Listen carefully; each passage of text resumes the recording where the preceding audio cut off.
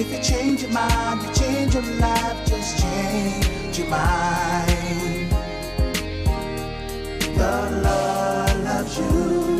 He's standing with his arms wide open for you. Oh, be encouraged, cause this day's for you. Don't you let this opportunity pass by you. Yeah. Oh, change your mind.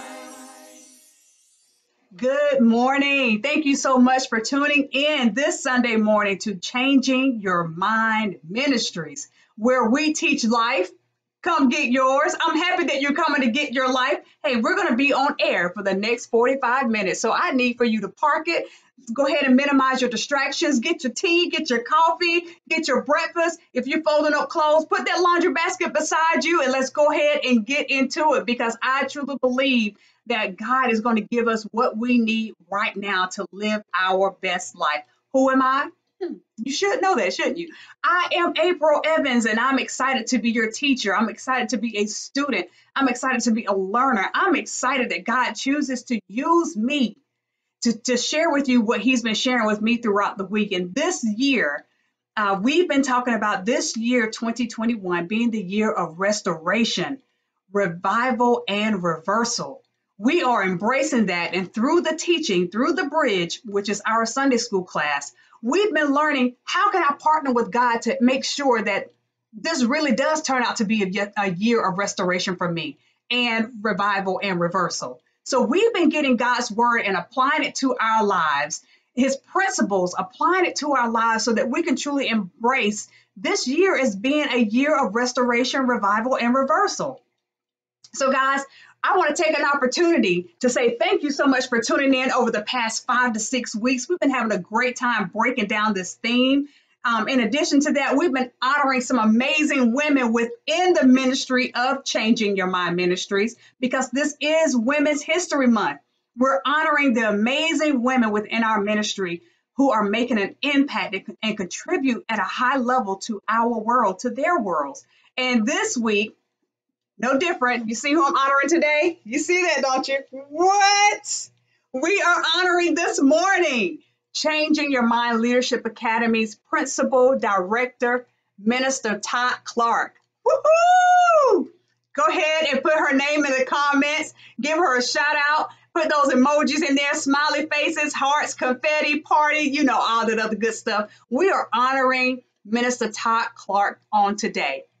Director Todd, Principal Todd, whatever you want to call her. She has a lot of titles, but she just likes to be called Todd. So we're going to honor her on today because the Holy Spirit said to honor her. So that's what we're going to honor today. Yes, she is my BFF. Yes, I love her to life. Yes, we are thicker than thieves, but the Holy Spirit said to honor her because he said that honor is due to her. So let me tell you a little bit about Todd. Todd, she helped to launch, She helped to launch CYMLA in the summer of 2016. And under her, the vision of our Leadership Academy, Changing Your Mind Ministries Leadership Academy, is to build moral leaders through the development of young minds, bodies, and souls, as well as cultivate a desire to teach others to do the same. Under her leadership, CYMLA offers a non-school days program, summer enrichment program, and an after-school program. And right now, we're currently offering a virtual e-learning program that provides a nurturing, safe environment for the success of our students and the parents. And up under her leadership, since 2016, let me give you some facts about the success of what her leadership has brought to the Academy. Student focus, our babies, our children, our generation of now, the students' focus and class participation has increased. Grades continue to go up for the students that continue to stay and enroll in our program. Not only that, those students who some have labeled as unruly and disruptive, because of her leadership and because of the leadership of her staff, her team members that work alongside her, because they One, give them love. They give them responsibility. They hold them accountable to the potential that's in them. And because of the way that they structure this and give them attention, those students who were considered unruly or disruptive, their behavior has totally changed. But what's impressive is that students who come to CYMMLA struggling and in their academics, struggling as a leader in school, because of the support of Tot and her team, total 180-degree turnaround. Parents can tell you, teachers can tell you, she's partnered even with the teachers. She's partnered with the schools. The schools call her to say, I think we may have someone that may need to participate in your program. That is awesome. Where a school recommends children to be a part of your success. So under her leadership, and again, under the leadership of Tot, we have picked up from as many as 10 schools in the past, and definitely even more than that. But we picked up from places such as North Franklin Head Start, Northwest Crescent, Rutherford Road Head Start, Cherrydale Elementary, Stone Academy, A.J. Wittenberg, East North Street, Sterling Academy, Sarah Collins, Monteview Elementary, Paris Elementary, Sevier Middle, and Mitchell Road Elementary. Guys, that's just a short list of schools that we have partnered with currently and partnered with in the past, so that our students, so that our babies, our children so that we can build these moral leaders, and so that we can make sure that we accomplish our goal of relationships, leaderships, and academics. So Tot, I absolutely salute you. I applaud you for your leadership and for being a history maker in Women's History Month. Congratulations. Congratulations.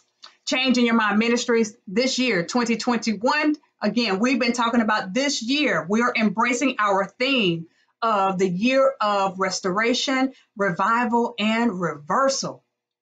And we've been partnering together over the past 6 weeks to talk about, okay, how can I partner with God to make sure that I see some areas in my life restored, renewed, revived, see some things replaced. We've been talking about those things, and we're going to continue in that same vein this week. So whatever distractions you might have, cancel them. Bring those clothes to the side of you. We're going to fold them up. Go ahead and get your breakfast, get your coffee, get your tea, and let's get ready. I want to say to rumble, but let's get ready to get into this word. Let us pray, guys. Father God, I thank you for giving me this opportunity to share with our listeners the things that you have been teaching me. God, I thank you for your word. I thank you for the clarity that your word brings. I thank you for the life that your word gives me, how it refreshes and nourishes me. God, I thank you for your Holy Spirit that continues to empower me in this place. Holy Spirit, draw souls unto you on today. Save souls on today, God. Those people that don't have a relationship with you or questioning if they have a relationship with you, Holy Spirit, I pray that you begin drawing them even now. God, thank you for your word. Thank you for this opportunity to teach, God. And I thank you, God, that in this place you meet me here. So from my mouth, God, to their ears, give us all what we need. And I thank you in your son, Jesus' name. Amen. I get really excited, guys, over this time. And I'll be trying my best not to cry, but it's hard. It is absolutely hard. But we're going to get started. Over the past, maybe 5 to 6 weeks, we've been talking about the first part of our theme, which is this is the year of restoration. And we talked about the word restoration, and we defined what that means. What does it mean to restore? You know, I love your comments. You know, I love it when you talk back to me. So go ahead and put that in the comments so I can make sure that we're all on the same page. I need to make sure that you're picking up what I'm putting down. So what does it mean to restore? I'll let you have at it. And while you're putting it in the comments, let me remind you that God is a God of restoration. God is a God of restoration. So we talked about that in week number 1. Week number 2, we talked about renew. What does it mean to renew? We talked about it meaning that to help us to regain the inner strength that we need to pursue God. God, renew. God, make new again my strength, my inner strength, my mind, my will, and my emotions. God, renew those parts of me to have the strength to pursue you like I should. Renew. That's what it means to renew.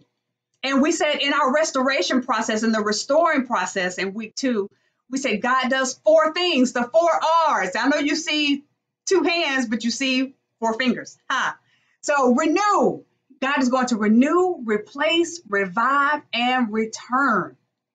In the restoration process, God is going to renew, replace, revive, and return.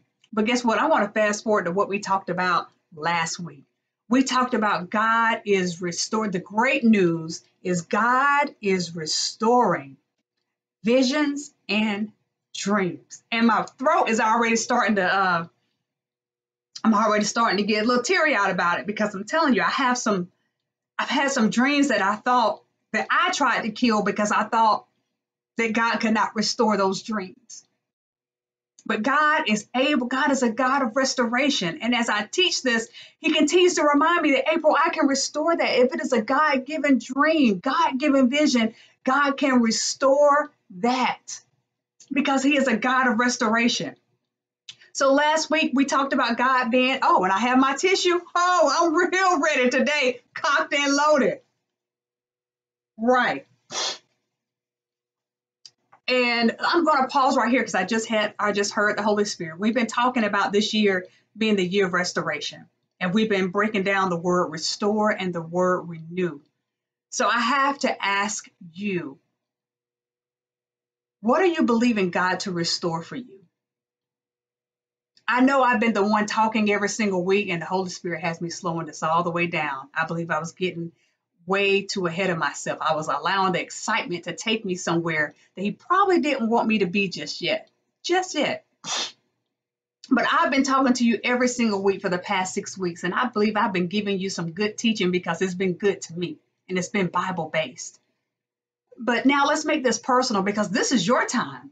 You've set aside 45 minutes to be with us, to be with me. So let's make sure you get everything out of it that you need to get out of it. So just calm down for a moment and talk to me, okay? Just talk to me. Tell me this. What is it that you need God to restore for you? Let's make this personal. You don't have to type it in the comments, but I need for you to really sit down and think versus just coming in receiving. And you're receiving good word. Give something back. Talk to God. Partner with him during this time. During this time, partner with God. Talk to him now. Talk to the Holy Spirit now. I want you to get everything that you need out of these next 45 minutes. So slow down for me in your mind, okay? Here's my question. Here's his question. What do you need for God to restore for you? What dream? What vision? What is it? What is it that you think you lost that you think you can't get back? I feel that. What is it that you probably didn't lose, but you put it down willingly? You willingly put it down. Maybe you were tired. Maybe you were exhausted. Maybe you were disappointed in yourself. Maybe you were. And maybe you think you can't get it back. But what is that? What is it that you're too afraid to ask God for? Why are you so scared? Why don't you believe? Yeah, why don't you believe? It's not that you're scared. Why is it that you don't believe? What do you need for God to restore? What do you need for God to renew? Maybe it's as simple as God restore me. Maybe it's not a dream. Maybe it's not even a vision. Maybe it's just God restore me, the person. God restore my spirit. God restore my soul. He restores my soul. What is it? You identified it? Good. It's good stuff. And I'm talking to the Holy Spirit right now as I'm saying this to you. I'm going to tell you something. Restoration has nothing to do with you. It doesn't have anything to do with you. Restoration is who God is. Okay? Restoration is who God is. So no matter where you are in your life, you can still allow God to be a restorer. Even his word says that what? Your latter will be greater than the former. God's word says that. So God, that simply means that God is committed to helping you fix whatever is broken. God is committed to that. Do you believe that? That the restoration has nothing to do with you. It has everything to do with who God is. Oh, we're going to get that. We're going to get that today. And I'm talking to myself. We're going to get that today. So no matter where you are in your life, I don't care what's going on around you or even inside of you, you have the power of choice to still allow God to be a restorer. You do. Because God is committing to helping you fix whatever has been broken. Whatever has been broken, God is committed to it, to helping you fix it. Okay. Thank you, Holy Spirit. Do we have the eyes to see it? Last week, we talked about having the right vision. God restoring our sight, our ability to see. God restoring our vision. Because having the right vision, having the ability to see right, gives you staying power when life isn't going right. And seeing right also helps with, because they say seeing is believing, which is true. If you can see it, if I can conceive it, if I can see it, I can be it. That is very true. But seeing is not just believing. Seeing is also receiving. Receiving. You cannot receive, you and April cannot receive what you cannot perceive or have a vision for. Because we can't see everything with our natural eyes. We can't. You can't see your future with your natural eyes. You can't even see the you that God created with your natural eyes. You can't even see the real you with your natural eyes. You have to be able to see it with your spiritual eyes. Or as we talked about last week, the eyes of our hearts. The eyes of our hearts.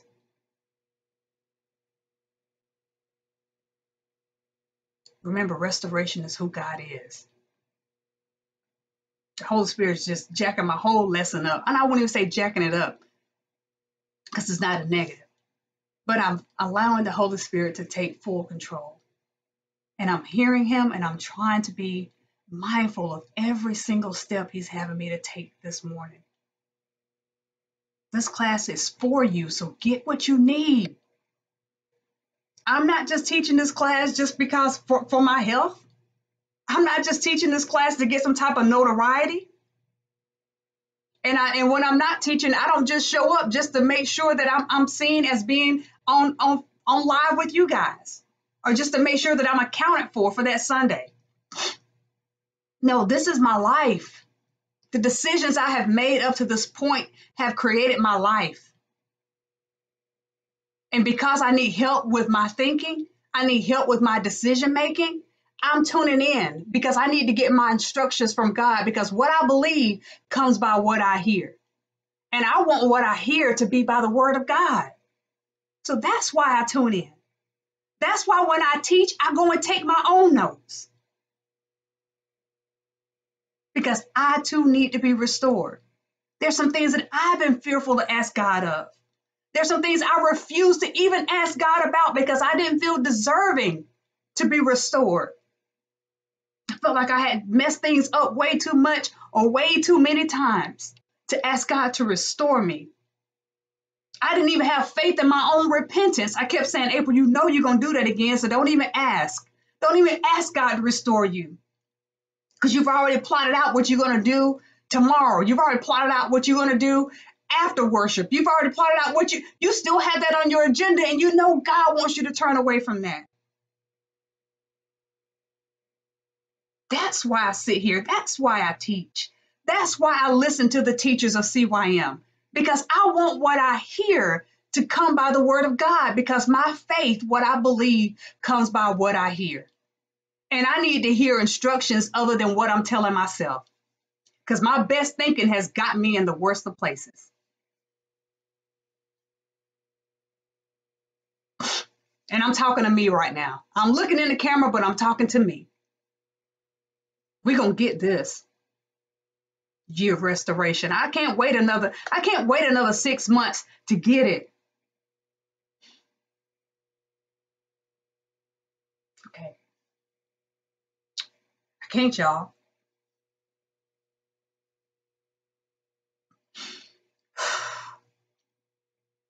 So last week,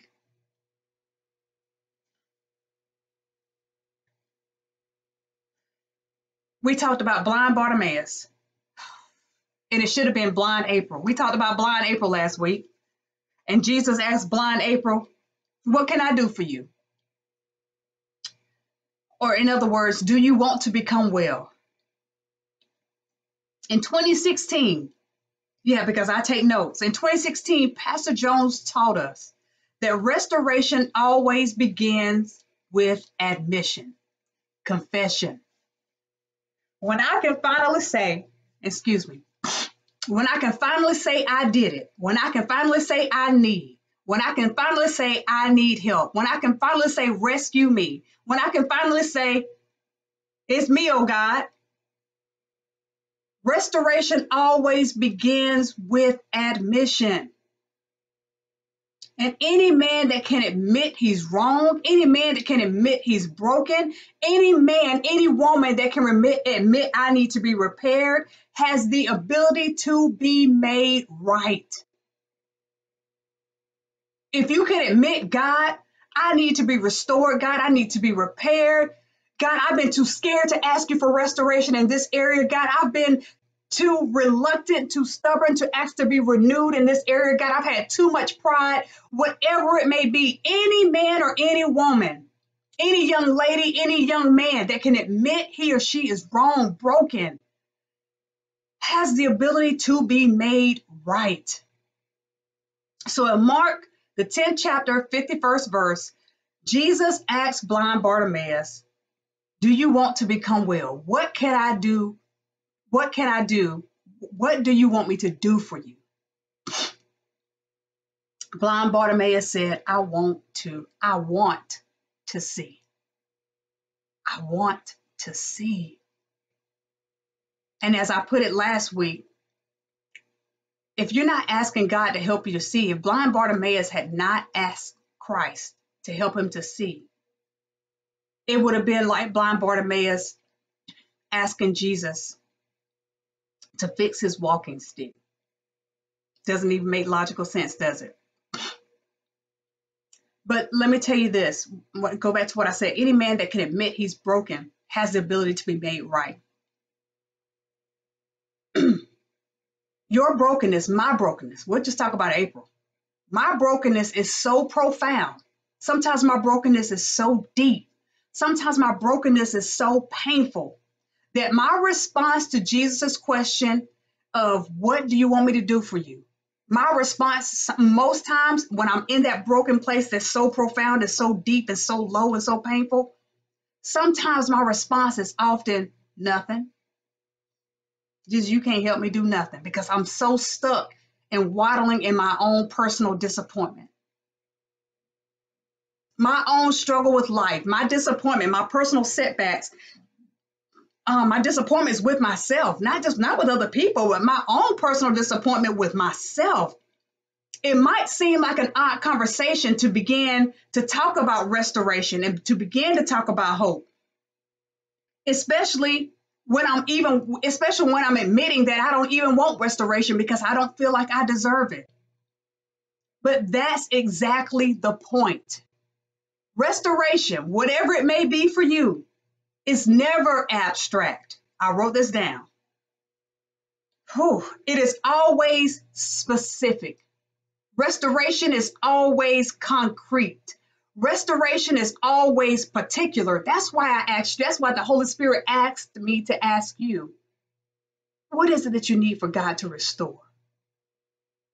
What is it that you need for God to renew? Because restoration, renewal, is never just something just far off, something gray. It is always concrete. It is always specific. It is always particular. It's always pinpointed. And even when you talk, and what's tied to restoration is hope. I get it now, God. When you get to this place of brokenness that is so profound that your response is sometimes, nah, God, I don't need you to do nothing for me. I'm just going to sit here in my disappointment. God offers us hope in the face of hopelessness. God is not going to give you hope when you already have it. He's going to give you hope when things look hopeless, when you feel as though God can't restore you, or you feel as though you're undeserving of restoration. Christ offers us hope in the face of hopelessness. Restoration and hope are always in spite of something. Is this in spite of nature of our lived experiences?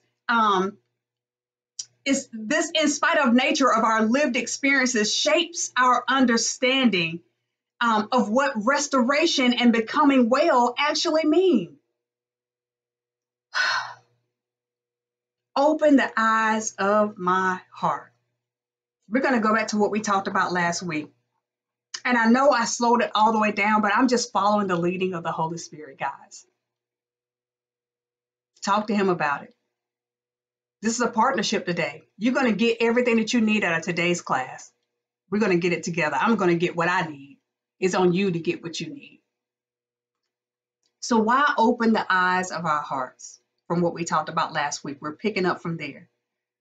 Ephesians 1 is where we came from, verse 17, all the way through 19. It says, I keep asking that the God of our Lord Jesus Christ, the glorious Father, may give you the spirit of wisdom and revelation so that you may know him better.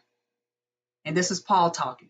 I pray that the eyes of your heart may be enlightened in order that you may know the hope to which he has called you, the riches of glorious inheritance in his holy people, and his incomparably great power for us who believe. And we talked about last week that our eyes, he said to open up the eyes of your heart so that they may be enlightened in order that we know the hope. Our eyes, they help us to see things. We use them to observe. So Paul says, I want you to be flooded with light in your inner man. I want you to be flooded with truth, with God's truth in your inner man. Open up the eyes of my heart. He said, not this truth, meaning I want it to be revealed by God himself. And then he talked about the first thing that he wants you to know is the hope of your calling. Remember, this is just a repeat of last week. We're going to get through this really quickly because we're building on that to get to verse 19. The hope of his calling. I pray that the eyes of your heart may be enlightened in order that you may know the hope to which God has called you, has called us. Paul is saying to them that salvation is just the beginning. God saved you. Yes, that is your hope and just the beginning, but there's some more great things to come. So salvation is just the beginning of a great thing. As you continue in this walk, as you continue to work out your soul salvation, you're going to be conformed more to the image of Christ as you mature, as you apply the word. Yeah, as you allow God to prune you and shape you and mold you. Salvation, you think that's good, but that's just the beginning. That's just the beginning of your hope. So we understand that the hope of our calling is in life. That's what works on our behalf. That's what works for us. We understand the hope of our calling. We understand that life works for us. Hope does not work against you. Life does not work against you. Make sure we all get that. Okay.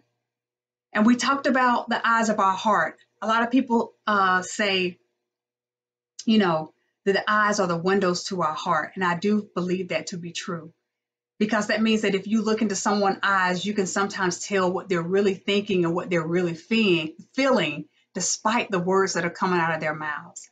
And as I said last week, if you spent any time with Pastor Wendell Jones and he's looked you dead in your eyes, he's listening to what you're saying.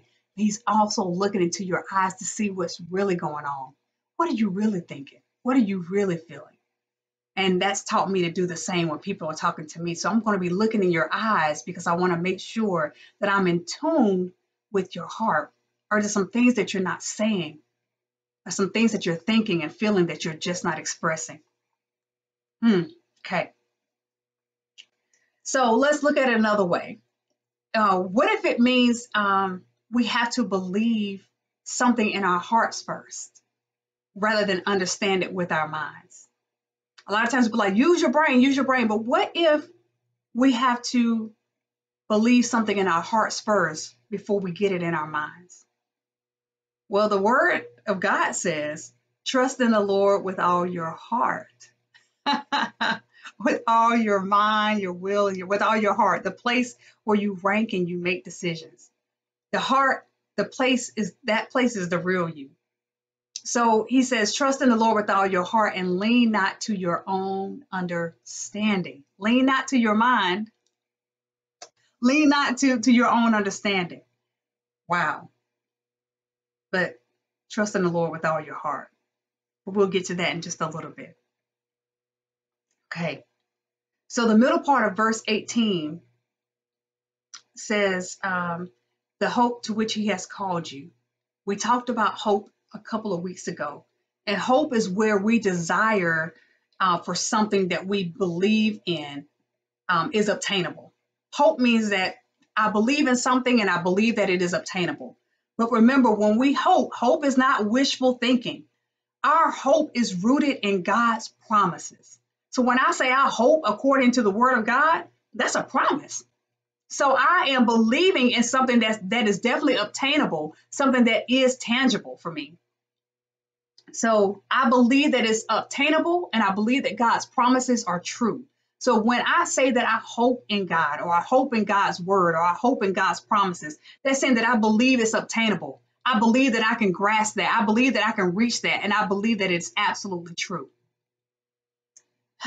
Okay, so then let's get down to verse 19. Verse 19, he prayed that the eyes of your understanding being enlightened. And the word understanding meaning heart. So let's talk about the word heart. Heart in the New Testament thought refers to the real you. The real you. Remember we talked about authenticity and the real you? The place where you decide the values that will guide your life. Your heart is the place where you decide what values, what beliefs are going to guide your life every single day. The direction of your life flows out of your heart. Your total inner person. The direction of your life flows out of your heart. Does that make sense to everybody? So did you know, again, that your heart has eyes, that your heart has eyes that at any moment can be opened or closed? Because eyes, they open and close, right? But did you know that the eyes to your heart at any moment could be open or they could be closed? If you stumble through life making bad decisions, or you continue to fall into sinful patterns, the eyes of your heart may be closed. Because we're going to go back. Well, God says what? Trust in the Lord with all your heart and lean not to your own understanding. But if we keep stumbling through life, making bad decisions or falling into sinful patterns, could the eyes of our heart have been closed to God? And that means that now the values that are guiding our life every single day, the direction of our life is being rooted from not godly instructions, but maybe our own instructions, generational instructions, instructions from people who don't have the mind of God. I mean, you can name several different things, but if our eyes of our heart are not open to God, they're closed to God. You get it? Okay. So there are two observations that come to mind as I began to read this, and I wrote down, like, God, please, God, as I was praying to God to please open up the eyes of my heart, because again, going back to that's the decisions that I make that guide my life every single day are coming from what's in my heart. It's not coming from what's in my mind, because you know to do right, but just because you know it doesn't mean that you do it. You go based on what you prioritize, what you think is important. So even though I know what's right, sometimes I do what my heart wants it to do. Got it? So first, when I began, two observations came to mind when I thought about the heart, the eyes of the heart. The first thing is that you don't have to be this intellectual giant. You don't have to be the smartest person in the room in order to grasp God's spiritual insight or be able to grasp God's spiritual instructions and absorb his truth. Because remember, he said to open up the eyes of your heart. He didn't say to open up the eyes to your understanding. So I don't have to be the smartest person in the room in order to grasp what God is trying to do and say in my life. All I have to do is be open to his instructions. I just have to have a tender heart that seeks after his truth. That way my heart can be open. And when my heart is open to what God has to say, my life will begin to look different, because the direction of my life is going to flow based out of what's coming out of my heart. And if I'm allowing God to be the ruler or to sit on the throne of my heart and allow him to give me the instructions, my eyes will be open and I can grasp spiritual truth about who I am, about who he is. The second thing is opening closed eyes. If my eyes are closed to God, then if I want them open, I have a partnership with the Holy Spirit to be able to help me to open my eyes. I can't do it on my own. It is not up to me to pry open. It is a partnership with me and the Holy Spirit for me to open up my eyes to God's truth and to receive his insight. The Holy Spirit is tasked with opening our eyes to our hearts. So if you're saying, if you are crying out to God that you want him to open the eyes of my heart, Lord, open the eyes of my heart. You know that song, I want to see you? The Holy Spirit partners with you so that the eyes of your heart will be open to God's truth.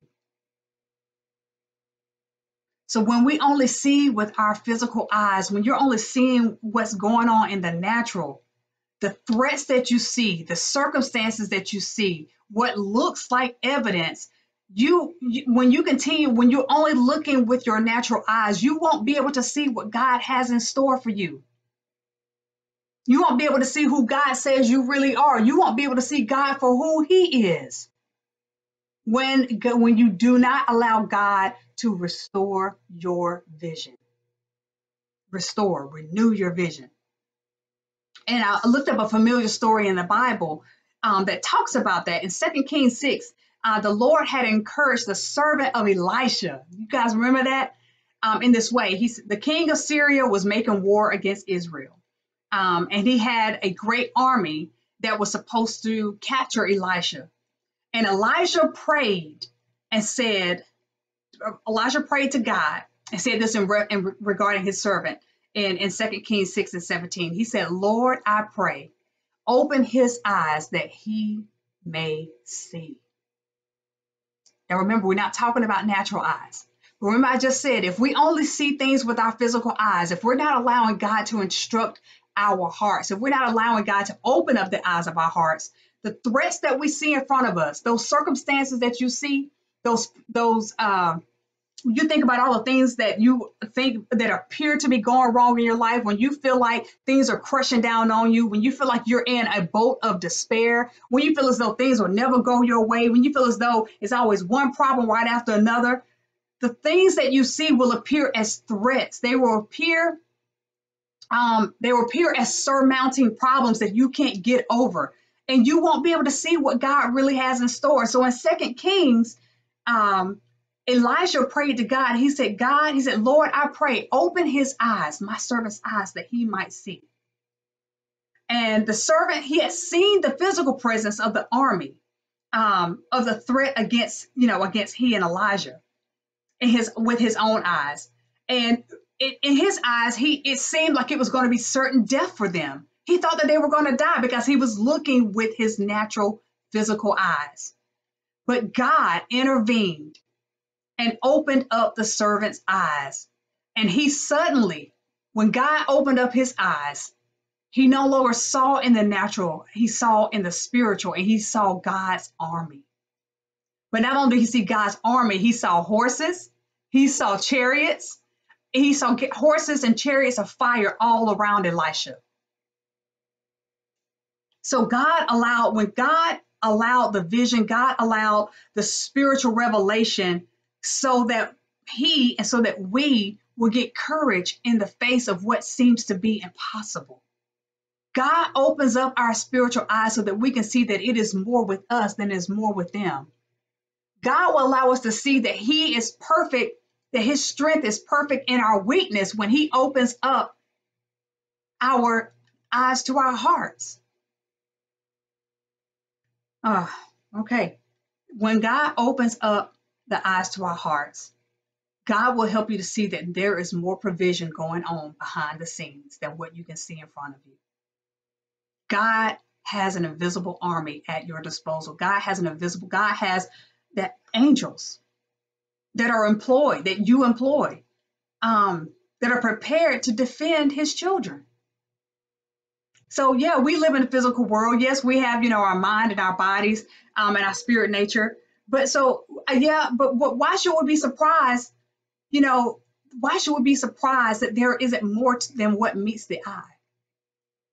We have to be willing to see God's viewpoint, which is having spiritual eyes when we face trials, when we face things that appear impossible. So we have to ask God to restore our vision. God, this looks like it's too much for me. God, this appears as though I'm going to end up sinking in debt. God, it appears as though the situation will always be the same. But if you pray to God, God, open up the eyes to my heart. I want to see you. God will open up your eyes to see the provision that he's making behind the scenes. Because sometimes we can't see more than our present circumstances. I'm guilty. Sometimes I can only see what's in front of me. And when that gets too painful, we lose heart. And when you lose heart, you close your spiritual eyes and you stop seeing God the way you need to see God.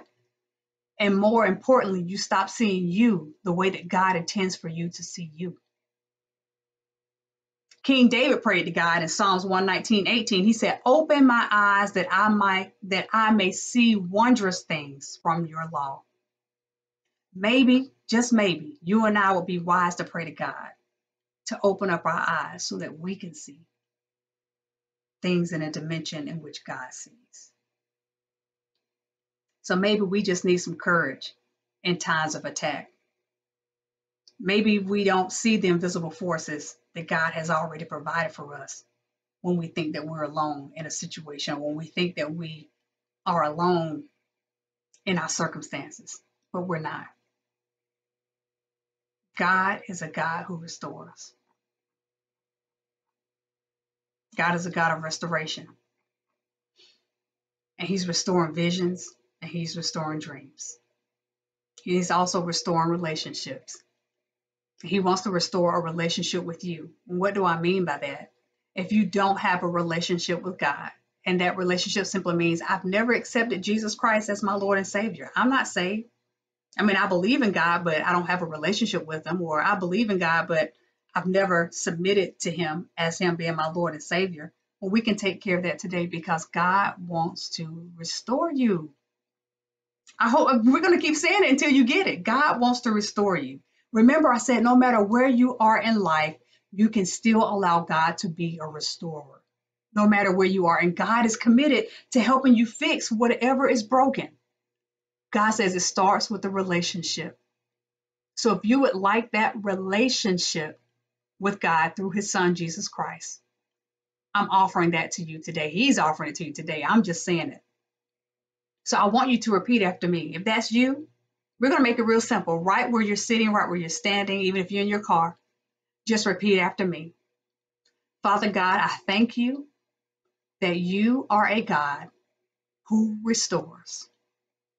God, I confess with my mouth that Jesus is Lord. And I believe in my heart that you raised him from the dead. It is with my heart that I believe. And it is with my mouth that I confess, that I make known, that results in my salvation. And because I've done those two things, I am saved.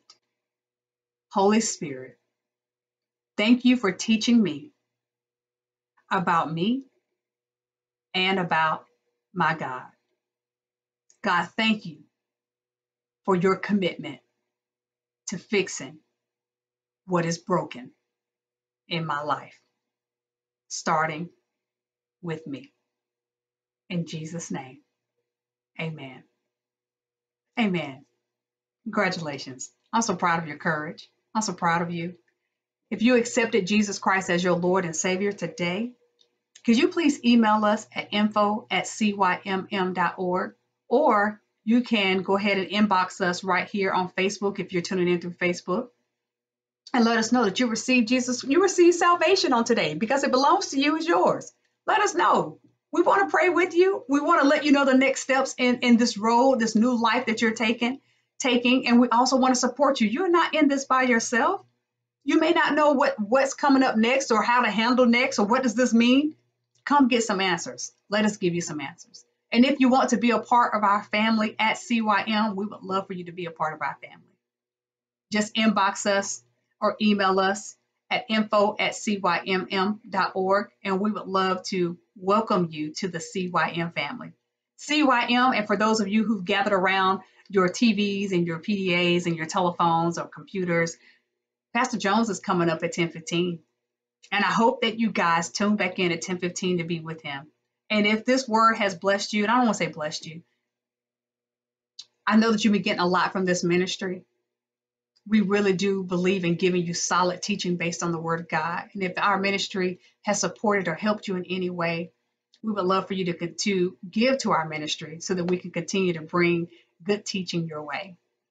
So you're more than welcome to donate. There should be a donate button right there to our ministry, or you can give through Cash App, $WeAreCYM,